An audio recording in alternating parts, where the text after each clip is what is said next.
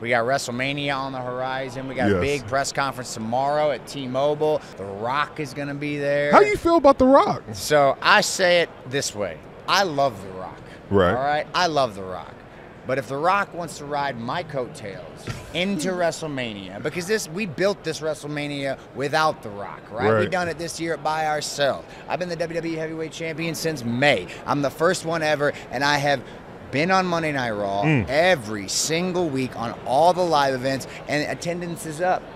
Numbers are up. Everything is huge right now, and it's got nothing to do with The Rock. So if he wants to jump in on the back end, get a little rub from Seth freaking Rollins, I'd love to have him. I got no problem with that. Okay. But this is my show. Make no mistake about that. This is my show. There you go. That's what I'll say.